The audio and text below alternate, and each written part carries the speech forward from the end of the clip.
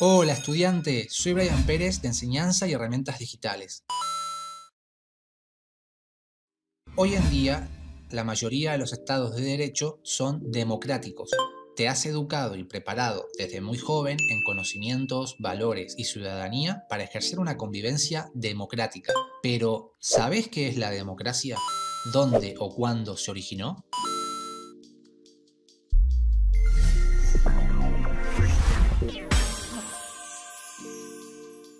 Se dice que el primer antecedente de la democracia se remonta a los antiguos griegos, en la ciudad-estado de Atenas, durante la primera mitad del siglo V a.C. Este fue el primer caso de una sociedad que discutió sus leyes y que fue capaz de modificarlas.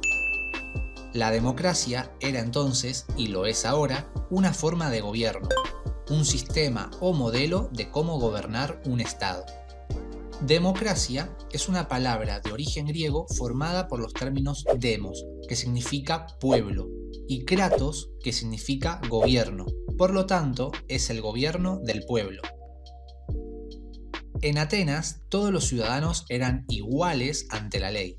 La mayoría de los cargos públicos se decidían por sorteo, para los cuales todos los ciudadanos tenían la posibilidad de ser elegidos, y todos tenían el derecho de participar y expresarse en la asamblea.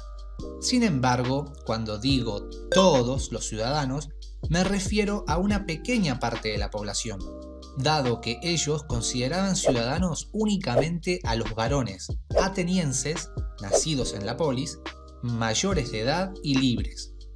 Es decir, que no permitían la participación política de mujeres, extranjeros o esclavos.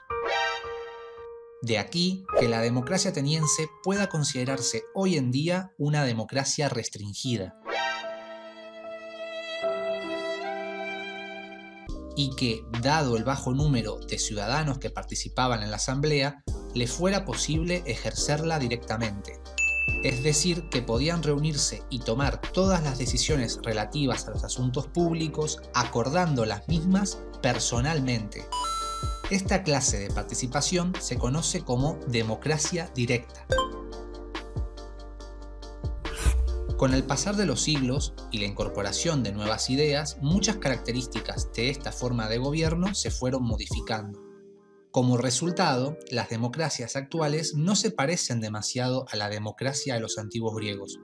Una diferencia importante es que actualmente todas las personas, incluyendo mujeres y extranjeros, pueden participar en el gobierno de la comunidad de la que forman parte, siempre que sean ciudadanos y ciudadanas de esa comunidad, es decir, siempre que posean la ciudadanía con dicho estado.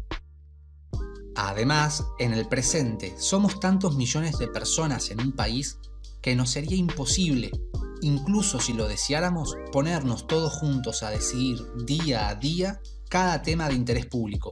Para empezar, no cabríamos todos en una colina como sí lo hacían los antiguos griegos, ni contaríamos con el tiempo suficiente para debatir durante horas y aún así trabajar, estudiar o realizar otros quehaceres. Entonces, para poder ejercer el gobierno, el pueblo elige a ciertas personas a través del sufragio para que tomen decisiones en representación de ellos. Por lo tanto, los gobernantes ejercen el poder que los ciudadanos le delegan.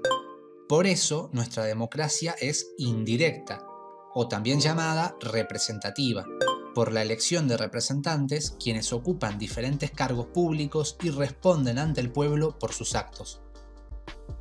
A continuación veremos otras características fundamentales de una democracia. En las democracias indirectas existe la división de poderes, propia del principio republicano de gobierno, que veremos a fondo en un próximo video. La división de poderes, entonces, hace referencia a que el poder se encuentra distribuido en tres órganos con funciones específicas. El poder ejecutivo se ocupa de la administración y ejecución de las políticas de gobierno. El poder legislativo se encarga de la elaboración y sanción de las leyes y el poder judicial imparte la justicia, juzgando a los que cometen delitos y aplicando penas a aquellos que encuentra culpables. Los funcionarios principales del Estado proceden de elecciones. Las mismas deben ser libres, es decir, organizadas, supervisadas y contabilizadas por una institución ajena al Poder Ejecutivo o Legislativo. Abiertas, porque participan todos los ciudadanos inscritos en el padrón electoral. Competitivas, dado que ciertos candidatos resultan vencedores frente a otros, de acuerdo a la voluntad popular medida por la cantidad de votos que registra cada uno. Periódicas, porque se realizan cada cierta cantidad de años, dependiendo de las leyes electorales de los estados. De esta manera se renuevan las autoridades y se evita la concentración de poder. En cuanto al sufragio, el derecho a votar es universal, es decir, corresponde a todos los ciudadanos. Además, todos los ciudadanos tienen derecho a ser elegidos para ocupar los cargos públicos, sin perjuicio de cumplir algunos requisitos que las leyes puedan exigir para cada cargo. ¡Eso!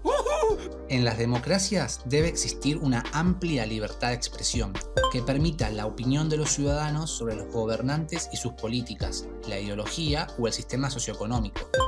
Asimismo, la ley debe proteger la diversidad de fuentes de información, prensa libre e independiente. ¡Qué buena noticia! Otro de los pilares de la democracia es que los ciudadanos tienen derecho a asociarse libremente en partidos y grupos de interés, en defensa de sus derechos y opiniones, siendo que los partidos políticos y otras organizaciones no gubernamentales tienen roles muy importantes como canalizadores de la voluntad y voz popular.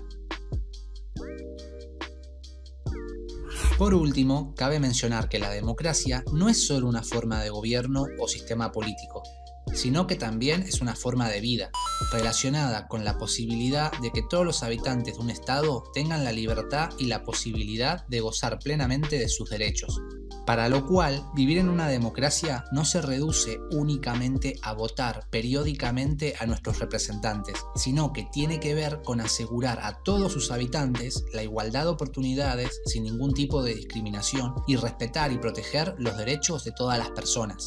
Tarea que podemos cumplir procurando una educación tanto en conocimientos científicos como en valores, comprometiéndonos con nuestra comunidad y participando responsablemente siempre que sea necesario. ¿Por qué nadie me lo dijo? ¡Ay! Espero que esta información te sea útil.